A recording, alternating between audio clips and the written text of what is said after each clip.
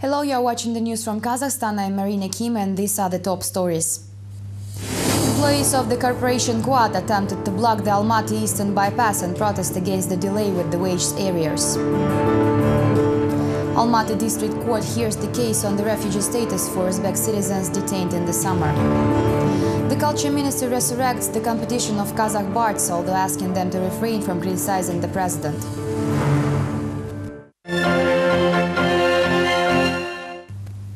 On Tuesday, employees of the company Quad Transservice held a spontaneous protest action attempting to block traffic at the eastern entrance to Almaty.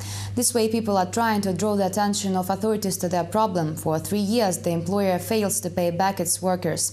The picket was quickly suppressed by the police, who arrested Daulet Jumabekov, the consulting lawyer of the company's employees. An attempt to block the eastern bypass in Almaty ended with the detention of lawyer Daulet Jumabekov.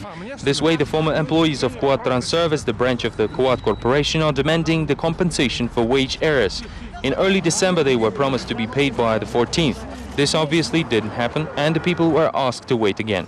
The matter is currently being resolved in Astana by the city administration representatives. They are working on the issues for a week, and I've been told the money will be paid on the 20th. Quad's leadership says the government never paid the company for the completed eastern bypass. Vladislav Kim claims that if the state will cover the expenses, it will be enough to pay back all employees. The amount in question is over $11 million. Now they promise to pay after the 20th. This is enough. The dates have been shifting since the last year.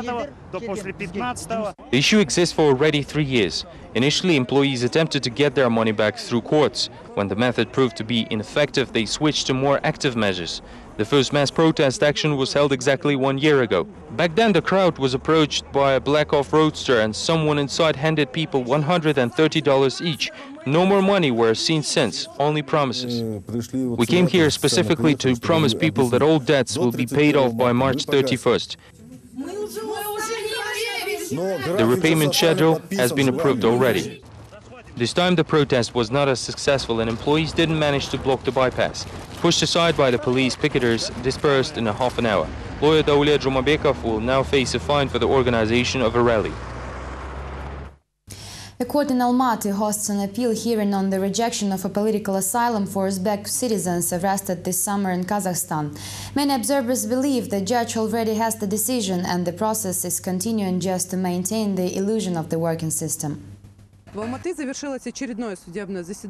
appeals hearing on the rejection of the Migration Committee to grant Uzbek refugees a political asylum ended on Tuesday in Almaty, with the Almala District Court examining the case of Alisher Khomshiyev.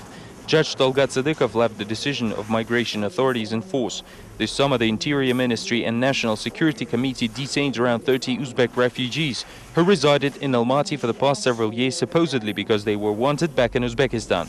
All this time, civil rights advocates and lawyers have been trying to prevent the extradition, since Uzbekistan is recognized by international organizations as a country with the widespread use of torture and persecution of political dissent. It is wrong that people don't even know that they are part of the trial. They find out about it only during the visits of their relatives.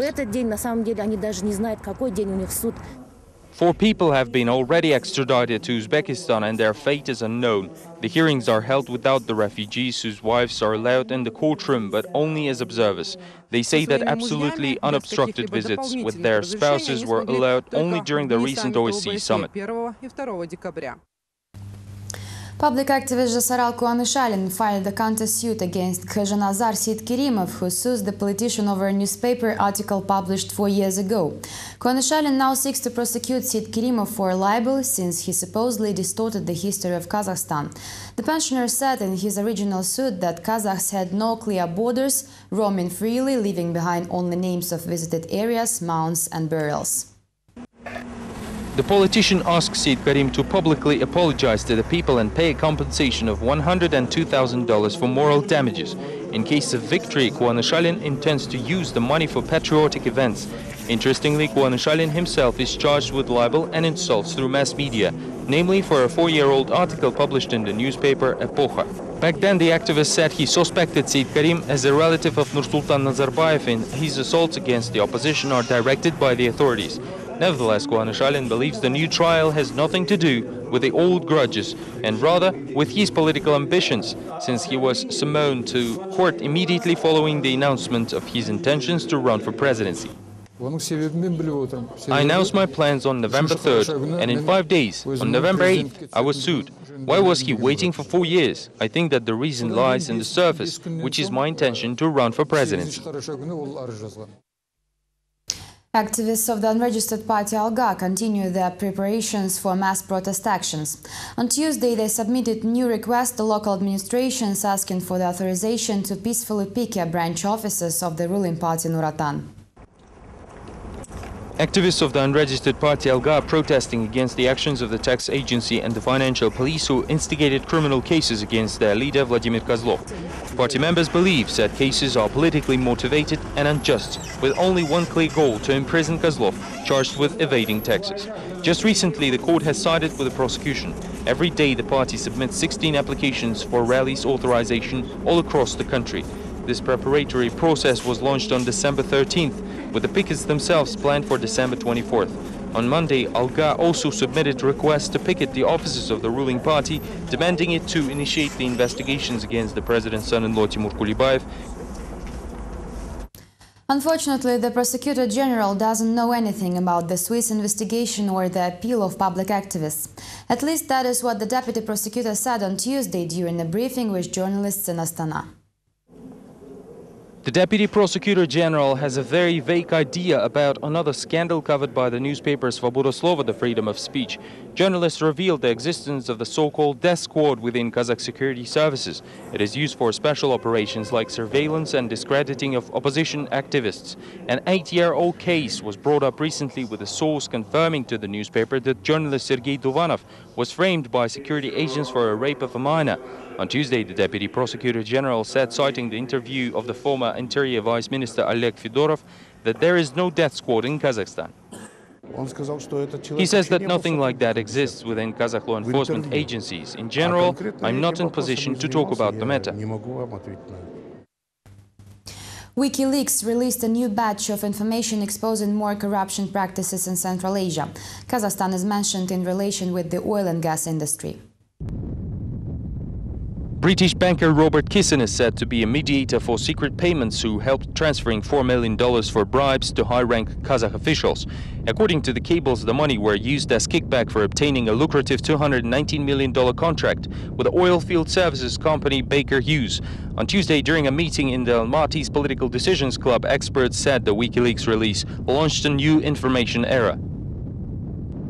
The real politics implies that people will be killed, better yet tortured, betrayed and deceived to gain required information. This is the ugly truth. People say that if you love sausages or politics, it is better you don't see how it's made. WikiLeaks is a small window to the world of real politics. The new batch of cables reveals the attitude of US diplomats towards Central Asian leaders. Spiegel Online reports that Tajik President Emomali Rahmon is called a dictator. Turkmen leader Gurbanguly Berdimuhamedov is apparently trying to please both US and Russia, considered vain, suspicious and a great liar, while Kazakhstan is seen as an important strategic partner with Nursultan Nazarbayev characterized as a greedy, self-centered politician. US diplomats, however, are ready to endure any escapades of Central Asian leaders in exchange for access to oil and gas. Experts of the Political Decisions Institute feel the WikiLeaks data should not be taken at face value, since it is not clear how Julian Assange managed to gain access to the information. The oil issue was also discussed on Tuesday by the cabinet members. Ministers learned about the sad forecasts of specialists who say that with the current rates of extraction, the country's reserves will last only for 70 years. In this relation, the oil and gas minister Aset Magautov emphasized the importance of exploring for new deposits, never even mentioning the possibility of developing alternative energy sources. Most importantly, as it was in the Soviet Union, each gained ton must be matched with additional 1.5 tons in the stock. Unfortunately, we can't achieve that yet. However, the program aims at increasing the state financing for specific types of exploration and also attracting private businesses for some of the exploration works. Magaouev said that in Kazakhstan, industrial production is carried out only at 5 out of 15 sedimentary basins. Next year, the country expects to attract nearly $7 million of investments for exploration, while more than $12 million for these purposes were allocated in the state budget for the first time in 15 years.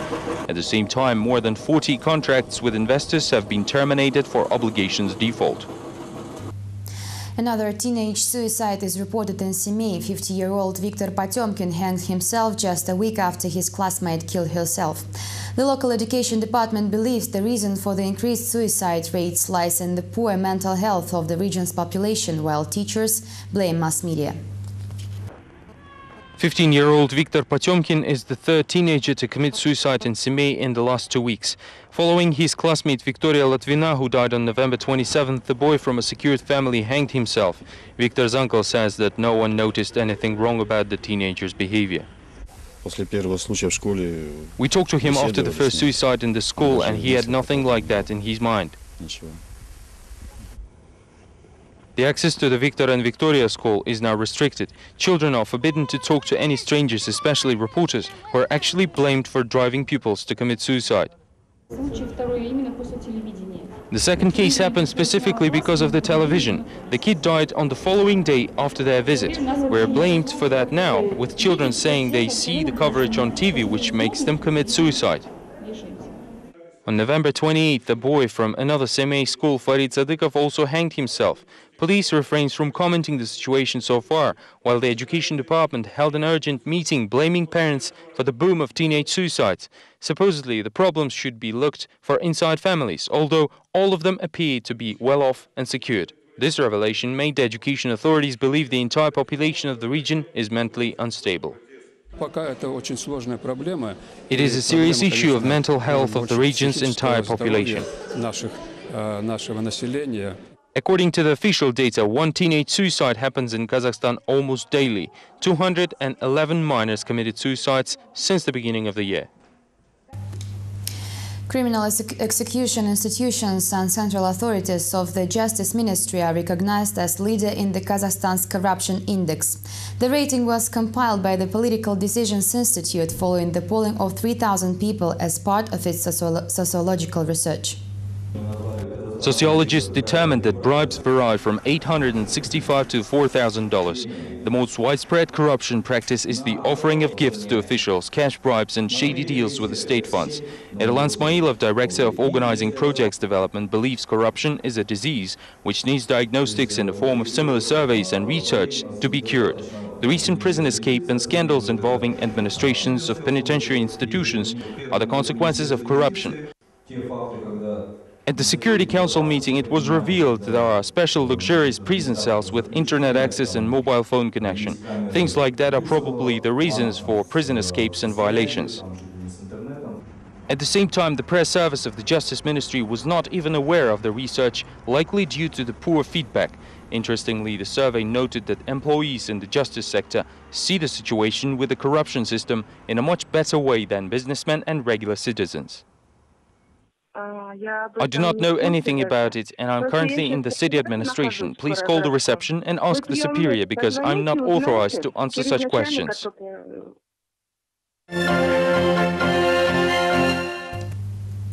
On Tuesday, the chairman of the political party Akjol, Alihan Baymenov, presented the concept of the new national politics of Kazakhstan. The politician said the strategy will be implemented in the next 9 years and will reduce possible inter-ethnic tension to the minimum. Party members proposed to update and convert the Kazakh alphabet to Latin to better compatibility with modern technologies, including tablet PCs and smartphones. Another proposal was to introduce ethnic quotas during the appointment of high-ranking officials. Currently, most senior positions are occupied by Kazakhs. Akjol members said that they will send the document to the government and parliament for their consideration in the nearest future. We try to grasp the issues which the authorities seem not to notice or say only good things about national policies. This is why the Assembly of Peoples of Kazakhstan is nicknamed as the Assembly of Songs and Dances, while the real problems lie much deeper. After years of neglect, the once popular contests of folk bards are resurrected in Kazakhstan. In recent years, the poetic battles were banned altogether, supposedly by the authorities who feared heavy criticism. Now the craft is being brought back by none other than the Culture Ministry, which unsurprisingly installed a few new rules, breaking centuries-old traditions. Who pays the piper calls the tune. The saying was vividly demonstrated at the recently resurrected competition of Kazakh bards, the Aytys of Akıns. The event was sponsored by the Culture Ministry, and the participants easily accepted the very pragmatic rules of refraining from criticism and instead praising the one person everyone knows. Today's competition should praise our statehood and the leader of the nation. Once very popular, the Aytys of Akıns has been under an unofficial ban in the recent years. Rumor had in the censorship was introduced by the top administration, since the bards heavily criticized the authorities and even the head of state. Famous poets were not invited to the resurrected event, and those participants who made it through the selection of state judges raised only social issues. Some did it in Russian, breaking the centuries-old traditions. Ай, уважаемые члены правительства, если 2 квартиры у дольщика, это уже превышает количество. The concert hall was overcrowded with the audience hungry for the bards, with the entire competition strictly monitored by top officials. It seemed that only the president was missing. The culture minister also broke tradition several times by personally stopping participants who attempted to squeeze in even a single word of politics. This was done very openly, and apparently more instructions were given behind the stage. Before the competition, the head of the president's administration, Maulya Shashimbayev, gathered all bards and talked to them. He asked to deliberately refrain from sweeping criticism and use only constructive criticism of the authorities, if any. Everyone was asked to concentrate on the achievements of the country and its leaders. The poets followed instructions and were awarded for their obedience. The Grand Prix winner was presented with an expensive off-roadster by the Fund Samro Kazana. The first 3 finishers were also given expensive cars, although of lower classes. In addition, all winners received cash prizes in the amount of $5,000 each. Obviously, it pays to praise the authorities. This is it for now. Join us tomorrow for more. Thank you for watching. Goodbye.